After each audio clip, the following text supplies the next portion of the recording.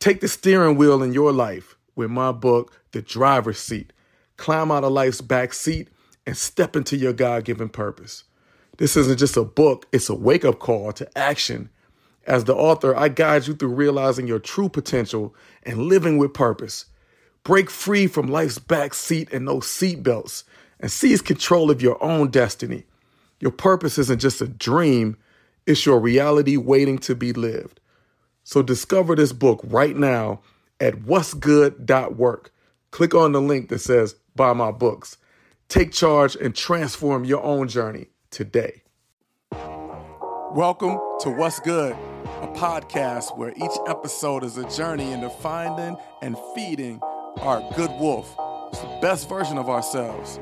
I'm Floyd, certified life coach and the mind behind the What's Good brand. I'm here to guide you through a deep dive into a single powerful topic every episode. Together we'll explore how even the most seemingly mundane moments are still opportunities to nourish our positive nature. From uncovering life's hidden lessons to fortifying our inner strengths. What's Good is dedicated to helping you recognize and cultivate the goodness that exists in and around us. So join me on this journey as we seek out and savor the good in every aspect of our lives. Come on, let's go. Welcome everybody to another episode of What's Good, the podcast. This week, we're going to be talking about something really good.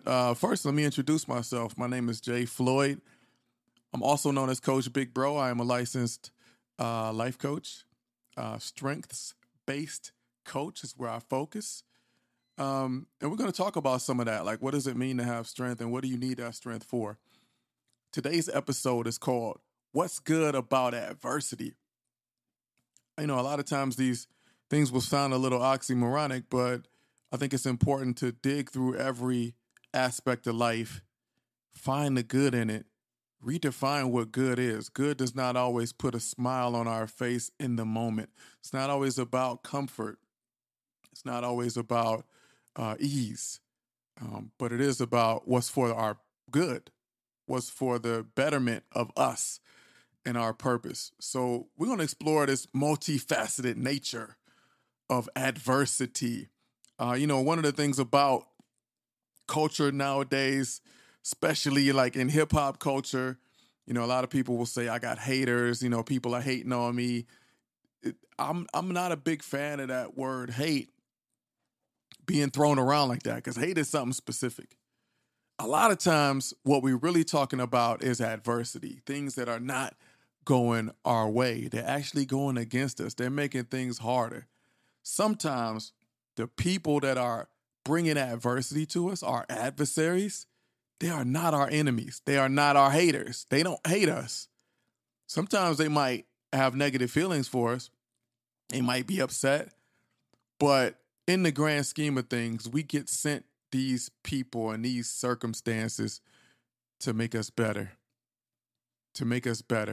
Right? I'm gonna talk about something that just to refer to my life, right? Like even today, at my job, man, I was facing a situation I'm not liking, right? Like, things change and situations change and you get faced with new challenges. And sometimes it's like, man.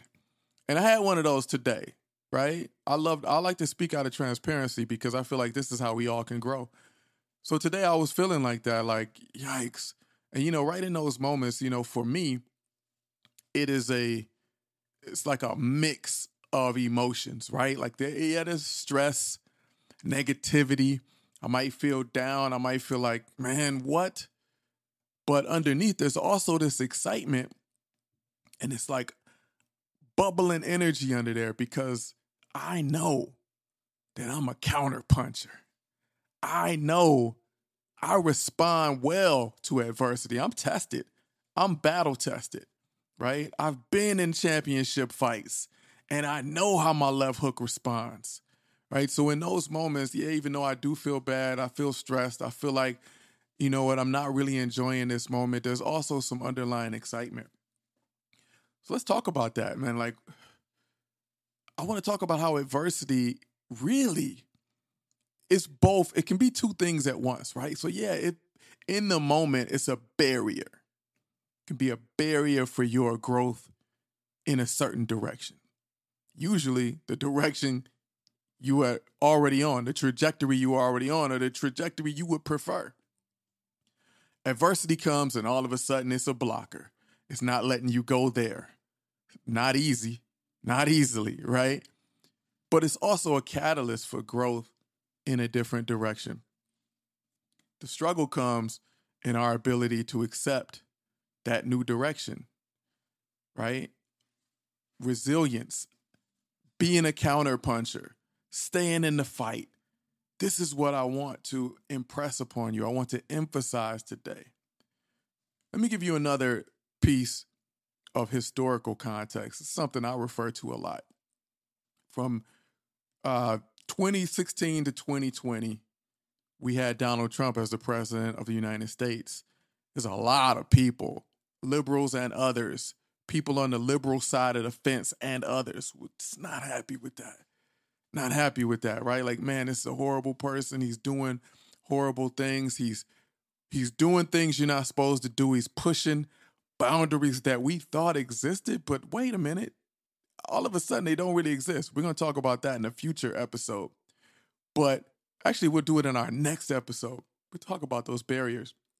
But man, this person is in the White House, in the seat of the most powerful person in the world. And he's doing a lot of things we don't like. He's speaking about a lot of people we don't like. He's speaking about me and groups that I represent, that I find myself representative of. So, yeah, man, we all felt it. We all felt it. But I want to say something else. Think back to those 4 years. Man, we had so many movements of women speaking up, of minorities speaking up, everybody having a voice and saying, you know what, I'm not waiting around for this president to represent me because I don't think he will. So I'm about to represent myself. And I'm standing up and I'm making it. In that time, right smack dab in the pandemic, you had movements, people going to organizations and corporations and saying, you know what, no more. You're going to have to say that you are with us. You're going to have to make some tangible changes. And you saw a lot of companies bow to that. You saw a lot of organizations bow to that. You saw corporations and powers that be start to bow to that and hear the voices that were raised up and standing up and being united. And now you fast forward, those 4 years are over.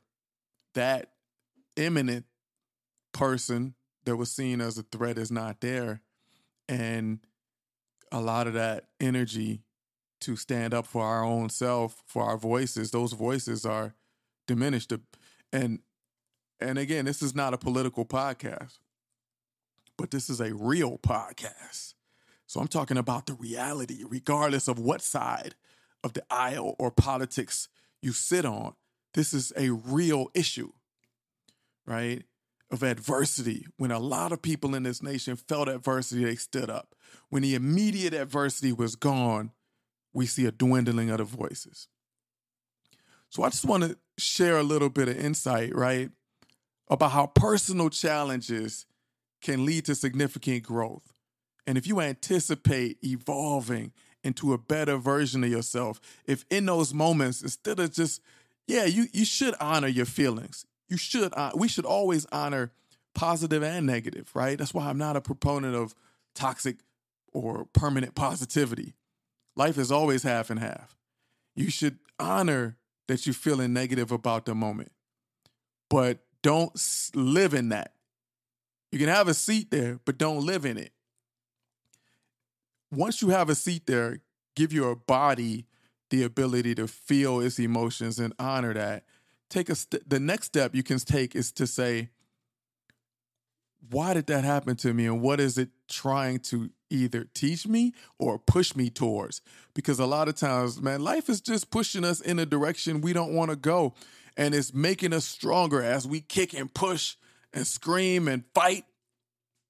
We're really just trying to struggle against the inevitable And if we really just look and say, why am I supposed to go this way? Why is this challenge in front of me? What am I supposed to learn from it? How can I grow some muscles around it? Right?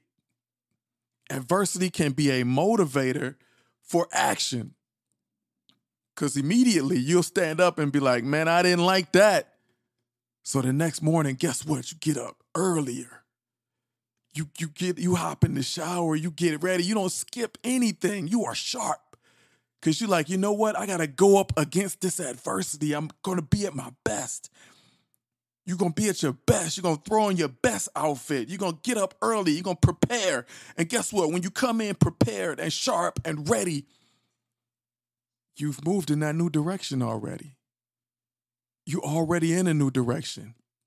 You've already sharpened yourself. You've already changed. You're already not the person who initially faced the adversity. You're already not. Just getting up for the fight changes you. So I just want to remind everybody, when you're in those moments, and I know a lot of us, we feel them. Like I said, I felt it today. But once I gave my body that moment to feel it and honor that feeling, the next step was, okay, now what? Let me get sharp because I don't like this feeling. Let me get sharp. Let me get in the gym. Let me train. Tomorrow I'm better. I'm earlier. I'm ready. I'm prepared. I already changed. It's a lot like the speech that I give about pressure. We'll talk about that maybe right after we talk about pushing on boundaries. So I just want to conclude with a reflection on the importance of facing adversity head on. The great Jim Harbaugh said, as I've already spoken in one of my earlier podcasts, it is never the time to run from the moment. Why? Because the moment teaches us lessons. It gives us strength. It is knocking on our door with a package. We got to unbox that package. See what's in it. All right? This episode is really about giving you a view of adversity. Recognizing, it's a challenge, but it's also we're going to highlight the unique opportunities that it presents in our personal and societal growth. So thank y'all again for joining me right here on What's Good as we dig into each and every aspect of life and try to find what's good. Join me again, y'all. Like I said, next episode, we're probably going to hit boundaries. And then we're going to get into pressure.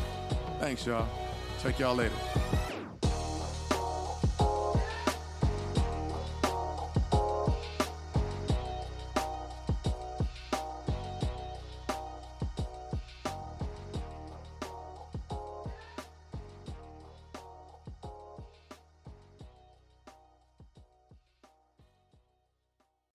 Ready to revolutionize your content creation?